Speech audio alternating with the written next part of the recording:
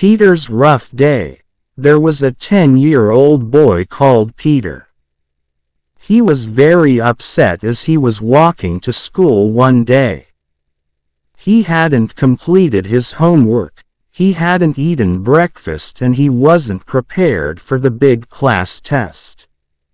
While he was walking past a garden, he saw a little girl sitting on a bench. She was holding crutches and was wearing artificial legs. But when she saw Peter, she gave him a bright smile. The smile changed Peter's day and made him realize how fortunate he was. This helped him get through the day. Moral: a smile can change someone's day.